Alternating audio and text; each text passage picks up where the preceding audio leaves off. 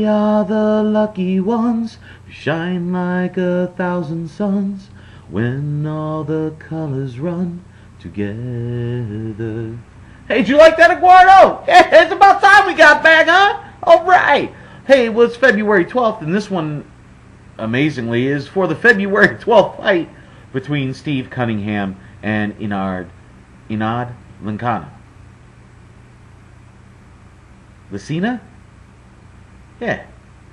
Anyway, this is the prediction vid for that fight, and I'll go over both fighters' strengths, weaknesses, and then give my prediction at the end. First, I'll start out with the Enad Licina. He's 31, 19-2-0. He's got 10 knockouts for a 48% knockout ratio. Not that great on the power scale if you look at it.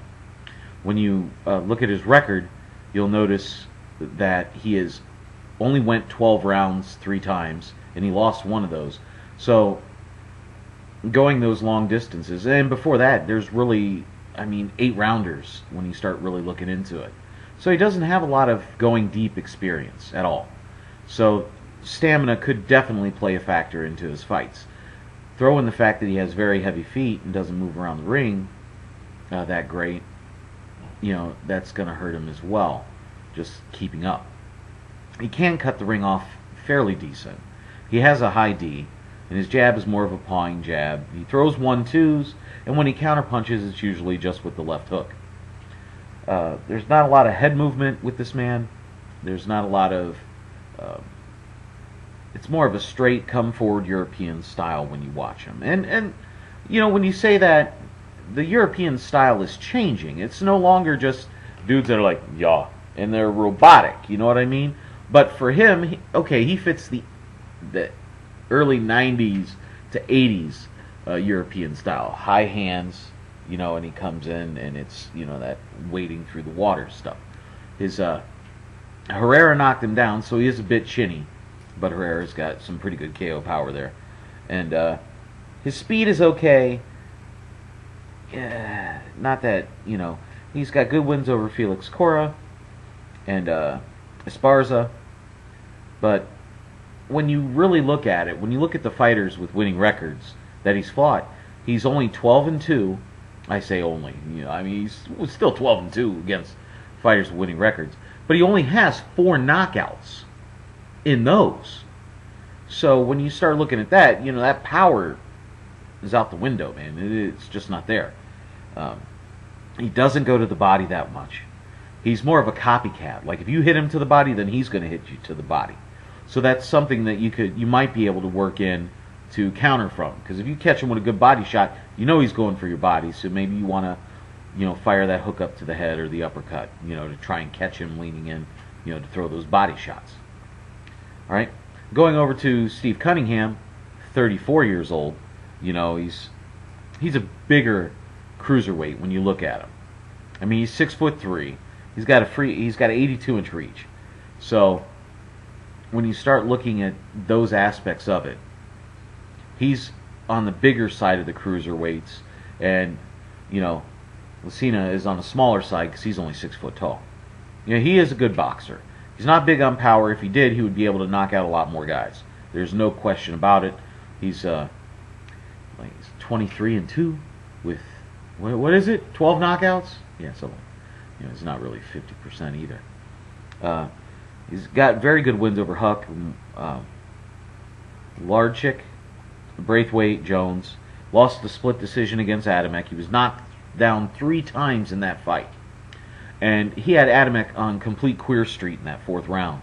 And if he had any power at all, the shots he was landing were so clean that he would have had him out of there. There's no doubt in my mind. But reality is reality. Adamek has a great chin. He was able to hold up, and he won the fight. So there you go.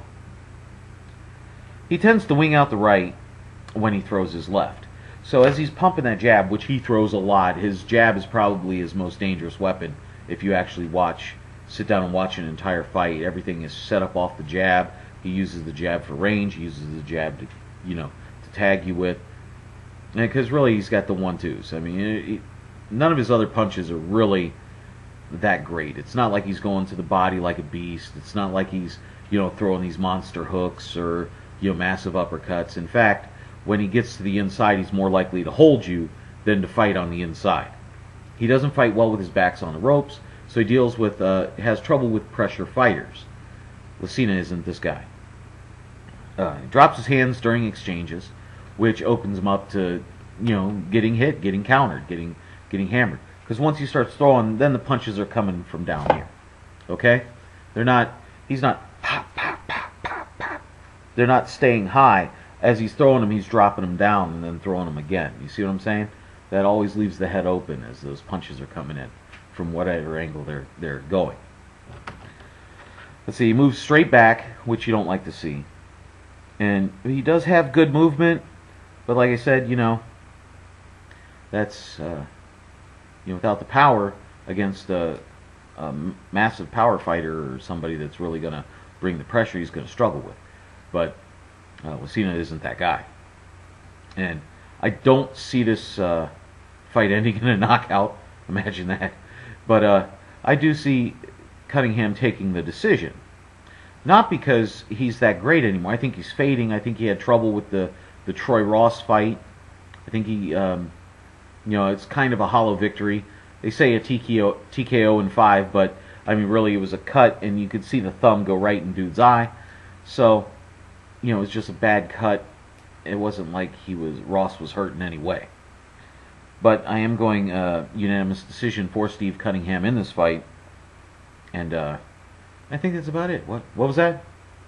Well, that song in the beginning, that was Dark Waltz by Victoria Toca. Oh yeah, you can check her out.